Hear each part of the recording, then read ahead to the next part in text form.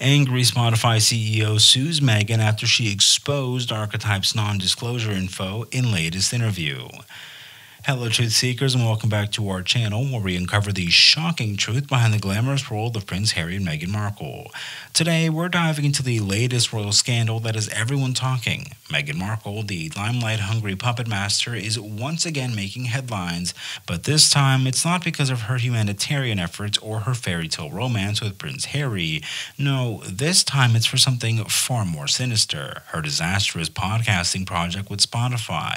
But before we dive into the tumultuous waters of this reveal, if you haven't done so already, do me a favor by hitting that subscribe button and turning on notifications. You won't want to miss this explosive content we have in store. Now, for those of you who haven't been following the royal drama series, let me introduce you. Meghan and Harry have been given a golden opportunity to produce a 12-episode series called Archetypes for Spotify in 2022. Sounds like a dream come true, right?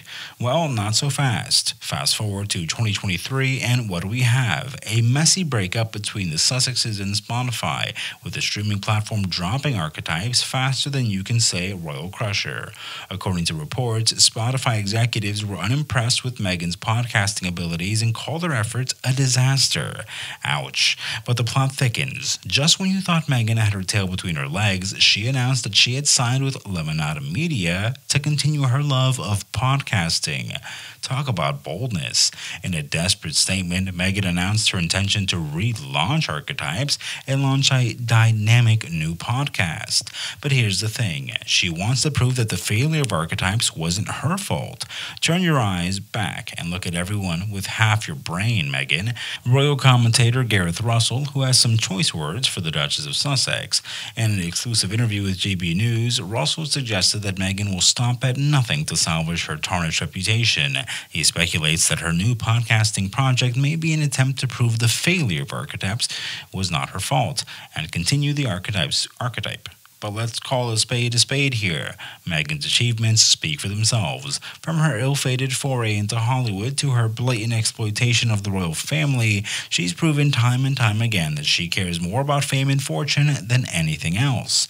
So what happens next for the cheating Duchess? Can she pull the wool over her eyes again? Or will her latest podcasting project crash and burn like Archetypes did? Only time will tell. But one thing is certain, Meghan may think that she's a master manipulator, but she's about to face a force far more powerful than her, the court of public opinion. And let me tell you, it won't be pretty. So buckle up, guys, because this royal roller coaster ride is far from over.